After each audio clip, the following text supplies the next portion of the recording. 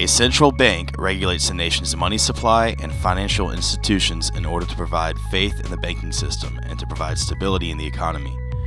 Before the United States' current central bank, the Federal Reserve, commonly referred to simply as the Fed, there were two other central banks.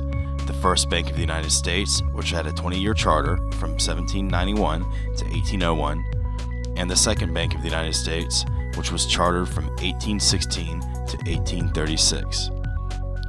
The centralization of power and economic concentration that central banks have was and still is a fear and a regularly discussed political issue. During the Second Bank of the United States charter, Henry Clay, who was a primary advocate of central banks, was determined to make central banks an issue for the election year of 1832. In 1832, Congress passed a rechartering measure for the Second Bank of the United States.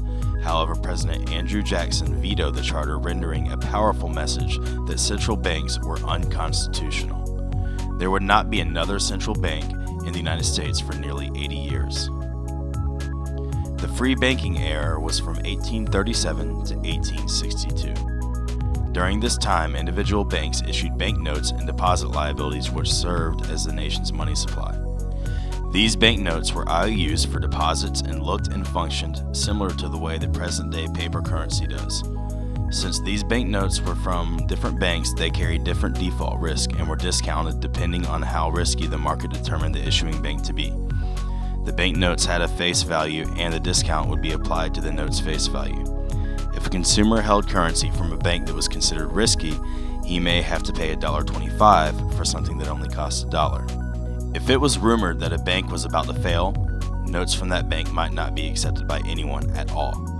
With all the risk involved with banknotes, it isn't a surprise that people during this time preferred hard money, gold and silver, over paper currency. At one time, there were more than 15,000 different banks issuing their own banknotes. As you can imagine, this was very confusing and it became difficult to distinguish the good banknotes from the bad banknotes. Another problem that occurred during this time was that the quantity of money varied greatly in the United States. Banks would issue more loans, meaning that they printed more banknotes during economic booms and would contract their level of lending during recessions. A lot of private banks would fail during recessions, inducing banks to further contract the money supply. Thus, the nation's money supply was not only of varying credit quality, but it was also expanding and contracting, thereby exaggerating the cycles. A series of national banking acts were passed in the mid-1860s in an attempt to improve the soundness of the money and to assist in financing the Civil War by allowing the sale of U.S. government bonds. Remember, as we said before, at one time there were more than 15,000 different currencies in circulation. To force the multitudes of different banknotes out of circulation and move to a sound money supply, the National Banking Acts applied a 10% annual tax on all banknotes that were issued by state-chartered banks.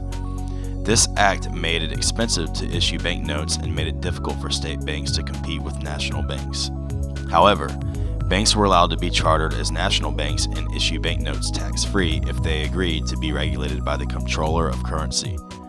Among the conditions required to issue banknotes were 1. Banks were required to have their banknotes printed by the U.S. Mint to reduce the risk of counterfeiting, and 2. Banks were required to back their banknotes with holdings of U.S. government bonds that slightly exceeded the value of the banknotes. This was supposed to provide faith in nationally chartered banks because if the bank failed, the issued banknotes could still be redeemed at face value. State banks were allowed to operate, but the number of state banks was expected to dwindle considerably due to the 10% annual tax imposed on the issuance of banknotes. Although it was expensive for state banks to issue banknotes, they were still allowed to issue demand deposit liabilities, checking accounts, instead of banknotes. Checking accounts quickly became popular, and the number of state banks did not dwindle as much as expected. However, notes issued by state and local banks were essentially pushed out of circulation due to the 10% tax. The checking accounts were still not insured, and there was still risk of failure, so the demand deposits were often discounted when used for financial transactions.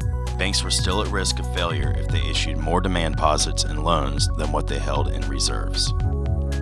One of the problems with the National Banking Acts was that they allowed banks to count their deposits in other banks as part of their reserves, pyramiding reserves. This meant that banks could run out of reserves simultaneously. One bank would run short on reserves to meet withdrawals. In order to meet the demand, the bank would withdraw its reserves deposited in another bank, thereby causing that bank to run short on reserves. Because the National Banking Acts required the banknotes issued to be backed by U.S. government bonds, the banks could not simply issue more banknotes, causing the banks to run short on cash and cause what is known as a bank panic or bank run. The patterns preceding financial panics were all very similar. The economy would first enter a period of rapid expansion, creating high demand for bank credit. Banks would then issue more and more notes to meet the demand for credit, thereby increasing the money supply, which would further stimulate the economy, causing inflation and higher interest rates. Some banks overextended themselves by issuing too many banknotes compared to the amount of reserves they held. As the economy would begin to slow down, the overextended banks would not be able to meet their demands, causing people to panic. As the word of the overextended banks failing spread, people would all run to their banks demanding to have their paper currency converted into hard currency, gold and silver coins. When this happened, the banks would be forced to call in loans from their customers who were not expecting the call. At this time in history, most bank loans were call loans, meaning that they did not have maturity and repayment is required when banks make the call. When banks called in their loans, it would cause many businesses to fail because they were not expecting the call. The panic was perpetuated through word of mouth, only spreading the bank panic further, thereby causing a large number of banks to fail. The failure of so many banks would push the economy into a recession. From the 1860s to the early 1900s, there were a number of serious recessions and financial panics which finally led to the crash of 1907. The 1907 panic caused widespread bank failures, heavy losses to depositors, and forced the economy into a deep recession. The Panic of 1907 convinced the public and the politicians that a central bank was necessary to prevent widespread bank panics, which resulted in economic recessions. There is a lot of disagreement on how these central banks should be structured, and establishing the Federal Reserve System was most definitely a challenge.